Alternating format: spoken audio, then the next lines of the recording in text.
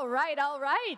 Thank you all so much for joining us today. I am incredibly excited for this conversation. If you have not heard from Andy, you're in for a real treat. So Andy, thanks so much for being here today. Thanks for having me. Good to see you. Great to see you too. So many of you, if you're familiar with Andy, you know he's had an incredibly varied career. He is a two-time founder, Bonobos and Pi. He is the author of Burn Rate, which recently came out in paperback. I read it last summer in about 24 to 48 hours, right when it came out. Phenomenal. And you recently had a very successful TED Talk. So I actually want to start by just asking, can you speak about the motivation for telling your story, for really owning your identity as neurodivergent and yes, and really taking that to a much bigger audience? Yes. Can everyone hear us, by the way, or no? It's just like not to, okay, cool. So I wrote a book about my journey with bipolar disorder type 1. Raise your hand if you're familiar with bipolar disorder. Okay, so most of you know what this is. If you didn't raise your hand, it's basically a disorder of mood. It means your highs go too high and your lows go too low. And if you're building something, if you're a builder, a creator, an entrepreneur, you might feel like your job is a roller coaster already. And interestingly enough, with bipolar, we think it's 1% to 3% of the general population. So it's a reasonably high number of people. In the entrepreneurial population, it's like 11%. So I like to joke to people now, if you have bipolar, there's a better chance you're going to build an awesome company than if you are free of bipolar. I mean that in sort of a dark way. But I had both. I was an entrepreneur and I was dealing with this mood disorder in complete denial of it for 16 years. I was diagnosed when I was 20, senior in college. It's a very embarrassing experience to be diagnosed with bipolar because it's typically comes from a messianic delusion. So like, I thought I was God for about a week. And by the way, if you haven't been God, it's awesome. It's like super amazing for you to feel like you like control everything, but you're a total liability to everyone else and it's a total shit show. And so I did what a lot of people do when they get diagnosed, which is just buried it. Like straight up in denial, that didn't happen. We found some other ways to explain it away. And then it was just 16 years of not being in touch with the underlying reality of how my brain worked. And started a brand and Bonobos and all the highs and lows was doubly high and doubly low. And then kind of all boiled over in 2016. I spent a week at Bellevue Hospital in New York in the psychiatric ward. At the time, we had 500 employees. We raised over 100 million of capital. You know, it was a different time in life. And so I was ready to deal with it. I was like, okay, hello, like I have this issue. It's time to take medication. It's time to be in therapy.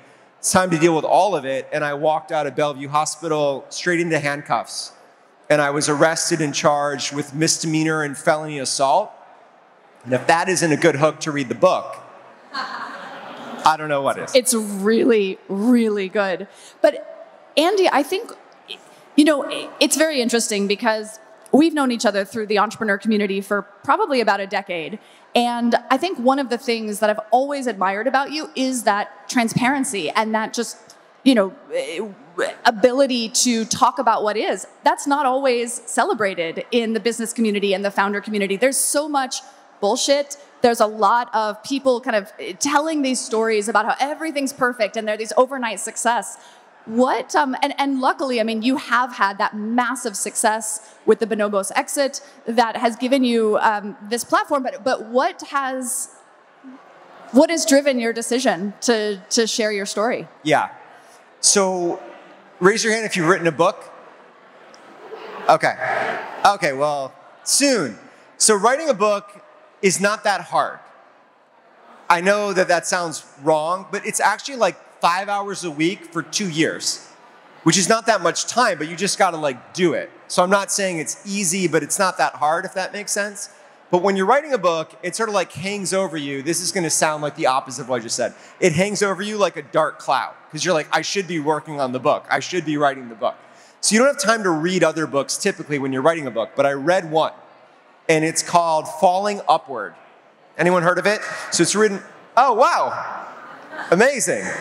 Do you want to paraphrase or should I? Okay, so Falling Upward is written by a Franciscan friar in New Mexico, a guy named Richard Rohr. And he talks about how for the first 40 years of our lives, we are constructing a mask. And the mask is basically how the world wants to see us. And we construct that mask because it's how we stand out from the crowd. It's how we differentiate. It's maybe how we find a mate. It's how we build a career. It's the person that we are with our family and our friends and even ourselves. It's like the mask.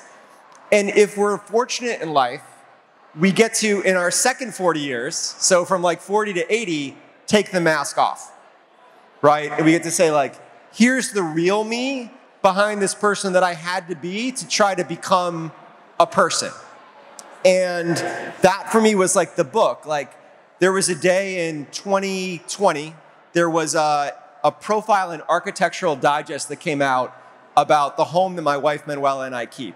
And it's like impeccable. My wife is Brazilian, she's got great taste, Brazilian mid-century modern, shit that neither of us grew up with. You know what I mean? Like we grew up in the Midwest where it was like, I begged for like a Gap flannel. I remember it was $42 for a Gap flannel, and my mind was blown that like my high school, my classmates could afford it. And now we have like, I don't know, a credenza from Sao Paulo or some obnoxious shit that we got on First Dibs. This is not who we are. And so like the likes are racking up and there's like the wonderful picture of us on our balcony with our child. And I never felt like more of a fraud than that day. Because I was like, if you saw this, you would think this dude's life is like good.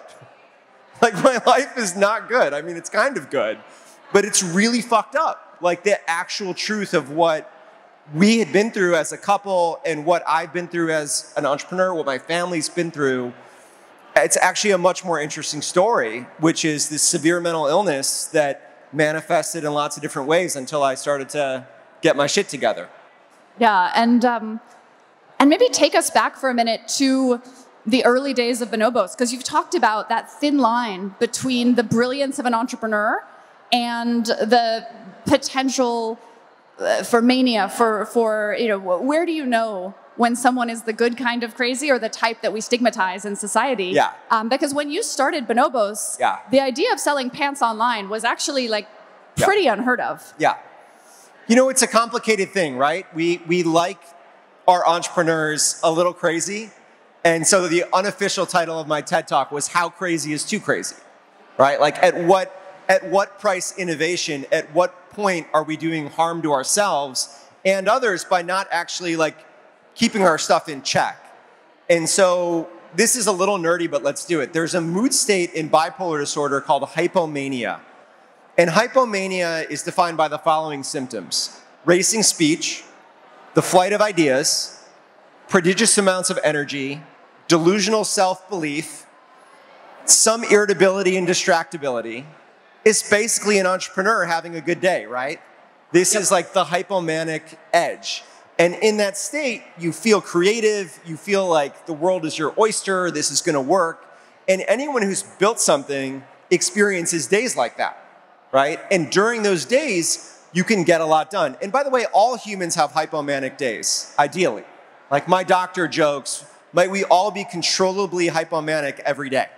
Because it's kind of like 7 or 8 out of 10. Yeah, I would take that for sure. We take it, right? But I would have like 150 days like that in a row. And I was a functional alcoholic as a mood stabilizer to come down every night. And it turns out alcohol is not a recommended mood stabilizer. But if you are hypomanic, alcohol is a good way to like crash. You get shitty sleep when you drink.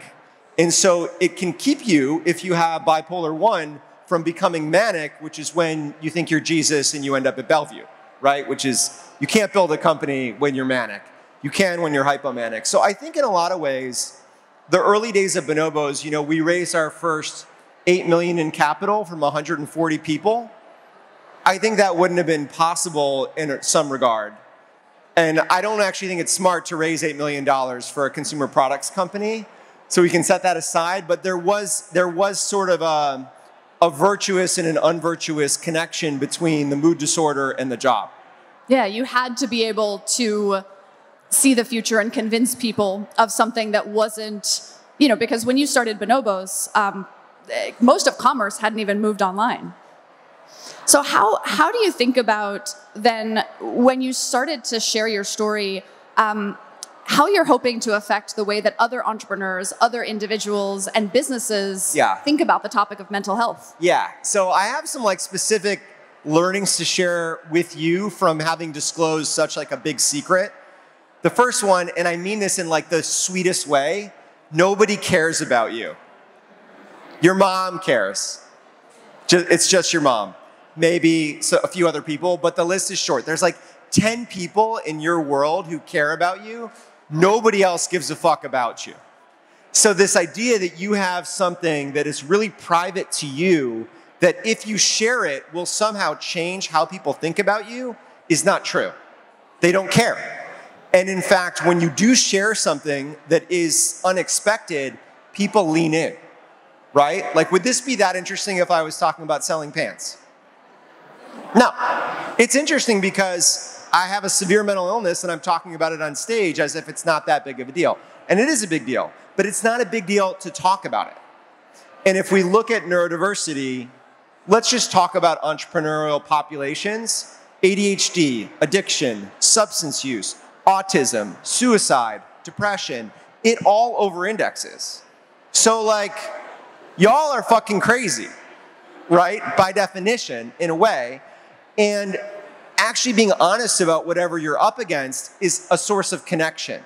So your power is in your vulnerable secrets that you hold close, and just run the experiment of actually talking about what you would hold close to the chest, because I think what you'll find is it actually creates better human connections than hiding it. Yeah, I couldn't agree more. And I think it's really interesting. So I was recently diagnosed with ADHD. Yes. I've thought a lot about whether to tell my team, how that intersects with just my own self-perception. And it's really interesting because there are so many things in the early days of the Muse, and frankly even today, but especially in the early days, where it's this double-edged sword. Yeah. There were things about that ADHD that made me super effective, and things that made me wildly ineffective, things that I felt like I was letting people down or I'd be criticized for by others. And it's so interesting, I think, this conversation that we're having, that you're one of the leading voices in, around normalizing all the different ways that our brains work, and the positive, the negative, the good, the bad, and the challenge of that. Yeah, totally. And I think we can have a chronic condition like the one I have, ADHD, but also, I think it's important to expand the aperture that everyone has mental health, right? Like, there's not a person in this room who probably by now has been spared from at least one acute mental health crisis. That could be grief, that could be physical ailment, that could be a loved one who has a mental health condition, a breakup, financial stress, a move, a new job, a shitty boss. All of these things create acute mental health crises. And so if we can expand the aperture and be like, it's actually all of us at some point who suffer from something mental health related, then it doesn't have to be like the us and them. And I certainly felt the us and them. Like, I felt like I was a broken person. I felt like I was bad. I actually felt I was this thing, like Andy is bipolar, which is something that we say. Would we ever say Andy is cancer? Of course not. That'd be a terrible thing to say. I mean, maybe someone would say that I work with at some point. But we would never equate the identity with the illness. And for mental health, we're changing that right now, which is what makes me so optimistic. Because it's hard to be something. It's hard to be bipolar. I would rather have it, which is already really hard, than be it.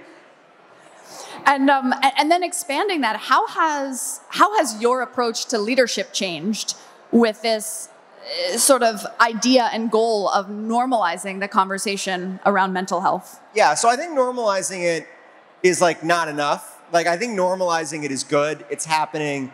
It's happening in so many different arenas. We're seeing it in sports. We've seen it a lot in entertainment. Like, the conversation actually is changing. What is hard is like the money. Putting the money into our mental fitness and our mental health and our mental hygiene. And right now, the reimbursement is too low. Right? Like, the reimbursement rate for mental health is paltry.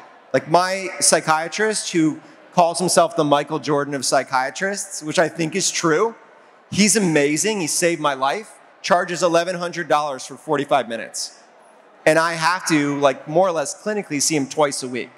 So that's $120,000 a year for a psychiatrist. That's unacceptable. It's ridiculous. And insurance reimburses 9%. So if we have something that's already kind of hard to talk about, and it's hard to find the care, and then if we finally do that hard work of acknowledging our situation, getting help, maybe getting someone in our network to help us get to the right mental health professional, and then out of pocket is cost prohibitive, that doesn't work. So what I'm seeing enterprising people do is expense your therapy through your company. I know this sounds a little wild, but it's almost like an executive coach. A leader who is in therapy is a better leader. And so at my new company, and we have the privilege of doing this because it's 10 people, it's not just me anymore, so we have to extend that. And so we do a stipend, it's $200 a month for non-reimbursed mental health expenses to create that nudge of like, hey, go get whatever you're dealing with, go get a licensed clinician to help you with it.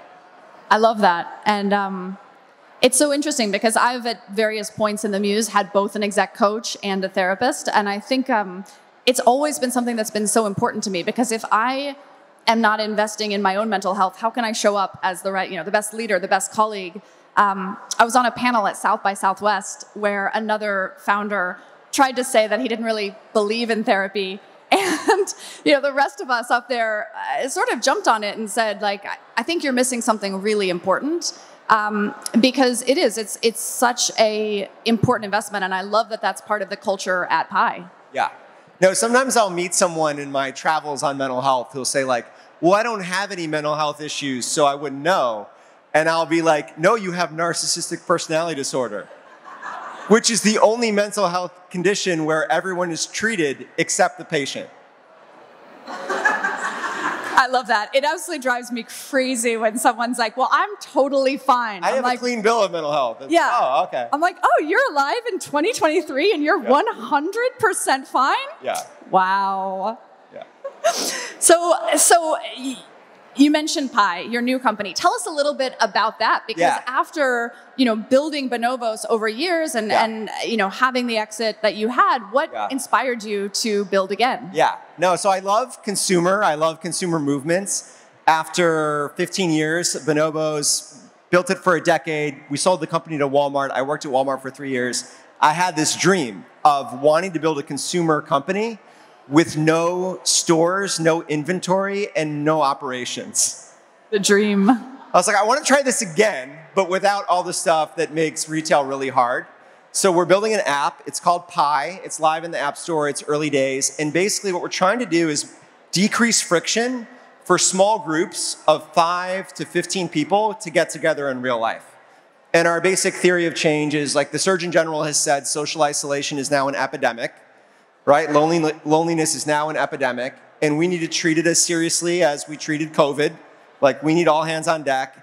And people want to get together, but it's just hard to establish when people are free. It's a pain in the neck to make plans. So think about Pi as like an update to like way back in the day, Evite or paperless posts or one of these things, but for the social mobile era focused on small groups. Amazing. And in terms of how Pi intersects with this broader conversation about mental health, how do you think about the way those stories connect? Yeah, well, we can nerd out about this. So the most neglected kind of human relationship, according to the data, is platonic friendships. So like we spend all of our energy on like romance and romantic partnerships, and then we all have some understanding of like nuclear families. Platonic friendships are where we're the most happy, because our platonic friendships are maximum vulnerability and maximum shared interest, but minimum obligation. Like friendship is a free market. If I don't want to be your friend anymore, I just like fade out, right? If you don't want to be someone's daughter anymore, you can't fade out, right? If you don't want to be someone's husband anymore, you can't just fade out, right? If you don't want to be someone's parent anymore, you can't fade out. If you don't want to work for someone anymore, you like have to do a thing. But friendship is like laissez-faire. It only exists because it should. And yet, once we get out of school and we get out of like work environments early in our career, we have no repeatable way to make a platonic friend. And an amazing woman, a friendship therapist, we need more of those, named Dr. Marissa Franco, wrote a book last year called Platonic. And she talks about the 2 conditions that platonic friendships emerge from, which is hang out in a group setting of 5 to 10 people where it's like 6 or 7 times that you see someone, and then shared vulnerability at some point on that journey. So the nature of friendship formation is like, it can't be planned. But how do you like plan for an unplanned thing? And I think we need more platonic friendship, and we need to not let it decline in our lives as we get older, and spouses and kids, it gets neglected. It's this thing in the corner. It's the annual trip with the whoever's. No, we need platonic friendship in our day-to-day life, because that's the person, other than our therapist, who we complain about everyone else to. No, it's so important. And like you said, it's hard to do. I talk to so many people who come to New York, friends that have moved from other places, and they're like, everyone already has their friends. Yeah. How do you break in? How do you build new relationships? And I think that point about vulnerability is so important. And it can be a hard one, because if you share and it's not met, I mean, you've learned something important. Yeah. But yeah, I love the conversation that you're opening. I think it's such an important one. Vulnerability is so contagious. That's the cool thing about it. Like, I've gotten far more back than the story that I put out. Like, I've heard thousands of stories at this point. This stuff is everywhere. Like, everyone is suffering. Like, the Buddha was right. Like, you all are suffering, and you're just trying to like get your shoes on in the morning and do life. And of course, life is beautiful too, and there's joyous moments. That's why those are so precious. So we have to like exchange the stories about the suffering. And you already know this probably, if you're thinking about your best platonic friends are the ones who you're the most honest with. What if we could role model being proactive about disclosure in a lot of different arenas in the right way? I'm not saying like turn like your whole world into a group therapy thing, but just like strategic, selective, vulnerable disclosure, I think makes our lives so much richer. Yeah, I couldn't agree more. And again, it's been interesting. I mean, when I first started the Muse, I felt like so many of the people I talked to were trying to convince me how great their companies were going. Yeah. And most early stage startups are not going great. Yeah. It's just, that is sort of statistically and realistically true because of how hard it is to build something from nothing. Yeah. And I remember first when people were presenting this fake front, how isolated and alone I felt, because it can be very tempting to think I'm the only one with problems. Yeah. But exactly what you're saying is true. When I started to be honest about some of the challenges and the struggles, it was phenomenal to see how a lot of people opened up and shared the same things right back. Totally. No. As a founder or a business builder, your job is to lie in so many different arenas. You're lying to your investors, you're lying to your customers, you're lying to your suppliers. I don't mean that like in a serious way, but you're like painting this dream. The last person you have to do that with is another entrepreneur. You know what I mean?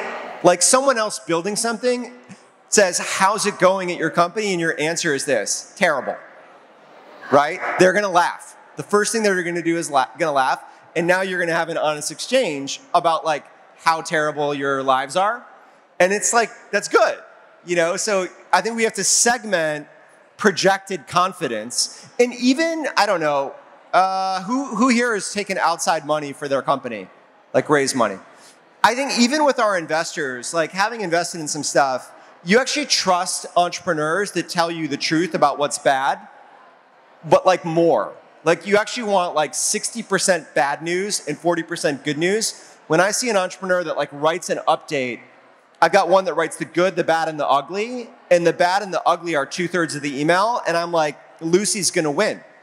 Because Lucy is in touch and transparent with her investors, who by the way, like that's what they need to know. And that's what creates no surprises when you're like, you know, we're in this shit show situation. You want them to be socialized the whole way on that so that it's not a surprise. Yeah, yeah. Bold and hard to do, but very, very, very true. It's very hard to do because we're taught to be like stoic and to put up a front, you know, that like everything's amazing. We're taught that, but like everyone knows that's not true. Yeah. So if someone here is listening, and obviously, first of all, highly recommend that everyone watch Andy's TED Talk, pick up Burn Rate, it's phenomenal. If people here are thinking about their own organizations and perhaps asking, how do I, as a manager, as a leader, as a founder, create an environment that is more conducive to mental health? Yeah. What would your recommendations be? 2 minutes a year. It only takes 2 minutes a year. So find one moment. It could be like a conversation with your executive team. It could be you're in front of a group, you're out to dinner, and tell your team something wildly unexpected that you are struggling with or have struggled with in your life. It doesn't take long. It doesn't have to be like an hour long. You don't have to do this.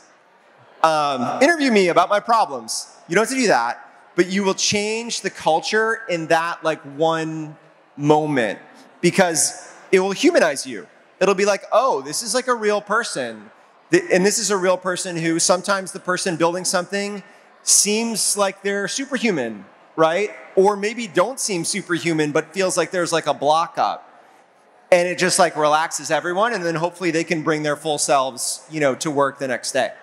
Yeah, and actually, I'd love for you to talk a little bit more about that because I think that what I have seen consistently is the more open and honest I'm able to be with people, the more they are able to not only do that in return, but then to really thrive. And so I guess, talk a little bit more about just for someone who maybe is not as comfortable being open, how you foster that sort of vulnerability in a company, in a community. Yeah, I think it's hard to do as the first step. That's why I'm such a big believer that no matter what your situation in life is, at some point spend 3 to 6 months in therapy. Because it's hard, like what I do now maybe seems like, it's not like logical or something. Like it's not like, wait, that's weird thing that's happening. It took 600 therapy sessions just to forgive myself for having been violent when I was manic. I held so much shame about that. I held so much shame about the diagnosis. It would be unnatural if you're like, well, I've got this thing that's a super traumatic part of my life. Let me just bring it up at a work dinner. You know what I mean? Like, that's like down the funnel. That's like the add to cart after the 6th marketing impression. You know what I mean? It's like we're way down the funnel here. So you got to start by having the conversation generally with a person who is paid to have that conversation, right? And that then enables you to have the tools to be able to talk about it. And then the surprise, the delightful surprise, which is everyone loves it. Everyone loves your suffering. They do. That's why we go to the movies. That's why we read books. That's why we listen to music. It is to benefit from the pain and suffering of artists, right? And so if we can bring a little bit of that in the right doses, I think, into our professional lives, I don't know. Everyone just gets loose. And I'll mention one other thing, which is called the Being There Certificate. Lady Gaga funded this. It's a group called jack.org. It's called Being There, and it's how do you check in with someone else who you think is having an issue? Everything is counterintuitive, right? So like, don't bring it up if you think someone is challenged by something until they do. Wrong. Wait for 2 weeks of observable behavior and then check in a fact-based way and say, hey, I noticed you don't seem like your usual self. I don't want to step over the line, but I just wanted to check in, like, how are you doing? And for 90% of people, that's all they need to feel seen. They may not be able to answer, but just like the check-in. Half of people who are on the journey to ending their life by suicide, who have attempted twice or more, have never been asked how they're doing. And so we just got to check in, right? We just got to check in with people. So I recommend the Being There certificate because it just helps you understand. Oh, here's another one. Someone says like, hey, I'll answer the question. I've been feeling a little low. I've been a little depressed. Might be like, I suffer from depression too, right? Wrong. When someone has shared something with you, even if you're dealing with the exact same thing, you don't share then because there could be like a false equivalence, right? Like, it's one thing to be mildly dysthymic and depressed. It's another to like want to end your life or have explored doing so. So these are just some cool things in that training program. I think I love this as a resource because most people are looking to feel less alone. And I think everything you're talking about is around that theme of, as you said, helping people feel seen, and people who feel seen are we have only a few seconds left. And so I guess I would just ask as we close, is there kind of one final thought or summary that you'd want to leave the audience with today? I mean, this one's easy for me. So when I wanted to not live anymore, and I had so many days when we were building Bonobos, when I was in New York, when I was unmedicated, untreated, I didn't want to live. I just didn't want to be here. And it was expected, of course, that I did, right? It was a part of the job. Like, of course you do. You do this thing or whatever. And so I was in Greenwich Village, and I went into those funky, Tibetan shops, and there was a scroll that was a quote from the Dalai Lama, and it's almost like a poem or it's kind of like a prayer, and it's never give up. No matter what is happening in your country, never give up. No matter what is happening in your life, never give up. No matter what is happening, with your loved ones, never give up, never give up. And I hung it on my door because I just had to remind myself, never give up. Never give up. Yeah. Andy, this was incredible. Thank you so much. Thank you. And thank you all for listening. Thank you.